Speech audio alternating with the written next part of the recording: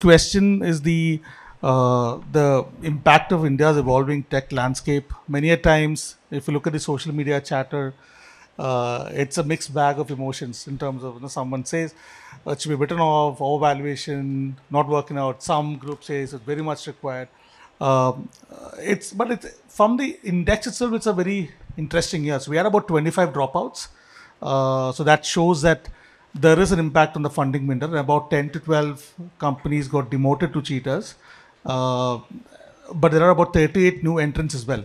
So it's a very exciting year because this could be the turning point of startups evolution also. And one interesting factor also is that some of these companies are not really waiting to become a unicorn to go IPO as well. So really see a lot of change in dynamics.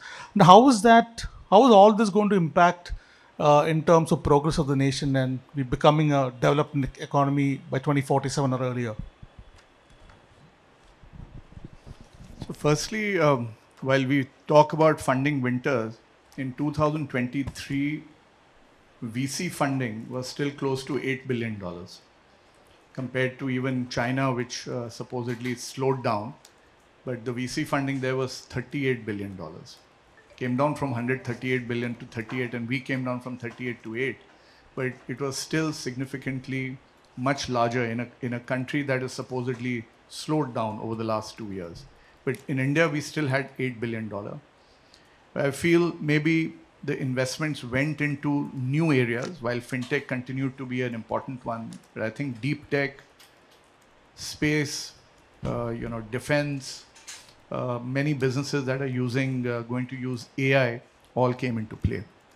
And just to sort of digress a bit, if you just look at some of the numbers, and I'd like to share again, these are staggering numbers. Some of you may be already aware. But as of today, I mean, given the digital infrastructure that the government has put in place, there are close to 1.369 billion Aadhaar cards now. Bank accounts, 96% of Indians have bank accounts. UPI payment transactions have reached 360 million on a daily basis, and the overall value that got transacted was close to $83 billion. There are 900 million plus data users, which is, in terms of per capita data consumption, we are number one in the world. 500 million smartphones, 2x jump in last 6 years. Online shoppers, 180 million. 457 million users of OTT platform, and 500 million Jan Dhan accounts. So I think, that entire infrastructure that was put in place in a good collaboration between the government and private sector, be it optical fibers, rolling out 4G, 5G, or creating digital identity of people through Aadhaar, that has created so many different types of business models and so many sort of unicorns, cheetahs and gazelles, it's unreal. Without this digital infrastructure, none of these businesses would have existed. So right from, you look at broking, you look at access to credit, you look at agri-tech, or so many other different types of consumer tech, all got created on the back of the very fact that you could onboard a client, the KYC requirements could be done digitally, and the business model started to evolve. So we are seeing that for India, this has been one of the biggest game changers, I would say, that has taken place as compared to many other countries. When you travel today to Europe and some of the other countries, you just don't find the kind of digital adoption that has taken place in India in any of these countries. So I think that is one key driver. Government, along with private and largely government-focused support and building and putting the building blocks in place to create all these new models that has led to such a large, ecosystem. Even the direct benefits that reached the poor, 60% of them are done digitally today. So out of the $8 trillion rupees that is given to the poor, 60% is done digitally, which again ensures that the money is reaching where it is required to, and that itself is increasing consumption. So India, 2022, per capita income crossed $2,300 for the first time. This again is a serious inflection point We've seen any economy where per capita income crosses $2,300, $2,400, it then creates a decade of discretionary spending and wealth creation. And we are again at that cusp. And that's the reason I said this decade is probably going to be a golden decade for India. It'll create various business models given the digital infrastructure. We are seeing a little bit of a shift from just fintech and SaaS oriented companies into now AI, space tech, deep tech, which will increase productivity in a dramatic way and also create many more sort of unicorns. So that was my thought. I mean, it's just mind boggling the kind of new business models that are emerging.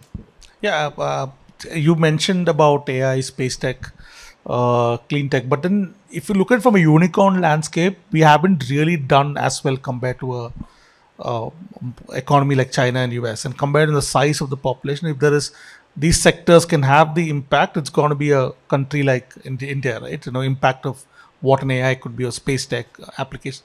How do you see, from your perspective, these sectors evolving?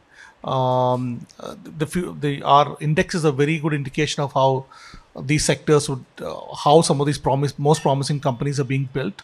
But how do you see these sectors evolving? The other day, I was reading a report that I was attending a conference, and all four panelists were asked a question about where would they invest money.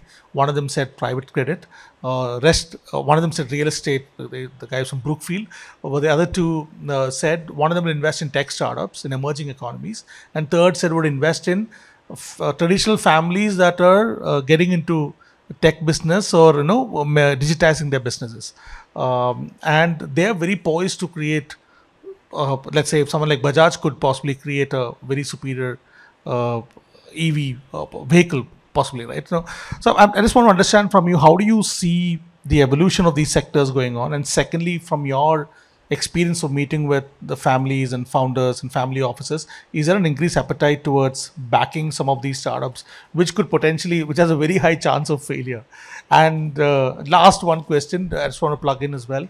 I think you did speak about the income, per capita income of India. Right now, one important danger is to get into the middle income trap, which some of these Asian economies went to. So how will these startups and all play a role in terms of pushing this forward faster than one could anticipate?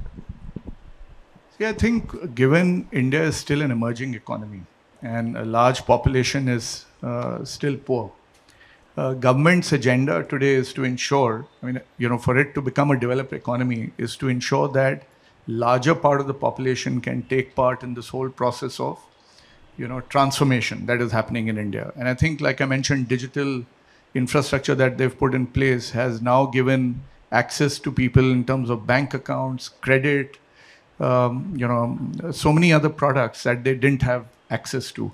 So the government's agenda has been to have a balanced approach.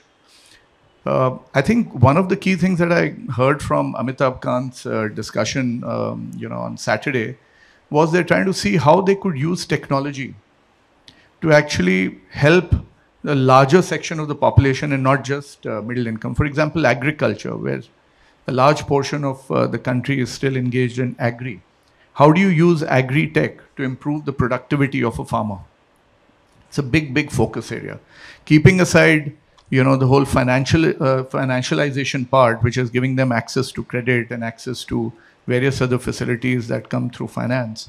But how do you improve the lives of a larger section by using technology and improving?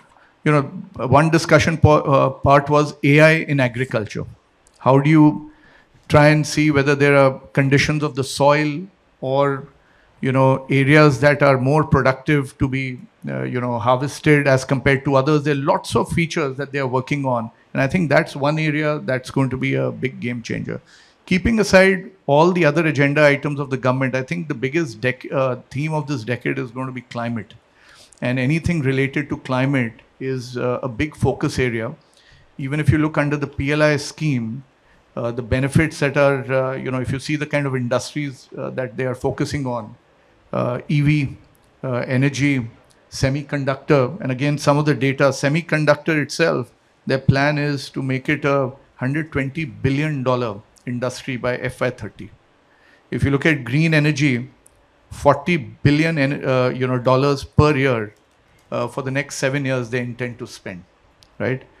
Or even defense, they're thinking of it becoming a $45 billion industry by FY30. So these are the areas where I still feel a lot of action on the startup side is going to take place. And we are already seeing many, many business models getting created there.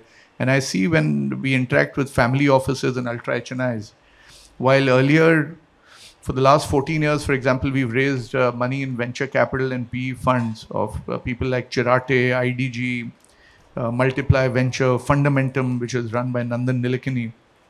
You are seeing also many family offices and HNIs wanting to have direct participation or co-investment along with some of them. So that appetite hasn't gone. Institutional money, given the way interest rates went up, and foreign money may have slowed down, and you see it even in the listed equity markets. While foreign money has really been moving out over the last 2 years, but domestic flows, which are now close to $35 billion, are supporting the equity market. Same thing if you look at in venture capital or PE, the institutional money has slowed down, but it has been replaced by lots of family offices and ultra HNIs who are either participating directly or through various funds. And I see that momentum only increasing. There is, of course, a lot of, I would say from a sector specific, from fintech, I think the action has moved now a lot towards deep tech. And we've also just recently tied up with a fund called Sense AI, which is largely focused on artificial intelligence. They're trying to invest in businesses that are either using AI to improve productivity or creating products out of AI that are going to change the way businesses are run. So it's quite vibrant. I mean, I don't see, you also had 2 years of a bull run in equity markets, and people have made so much of money that they're looking to book some profits and again take risk with it. So lots happening at a government standpoint, lots happening with startup founders. I only see it increasing. That appetite continues to exist, and lots with investors. The color of money may have changed more from international to domestic, but it's remaining strong.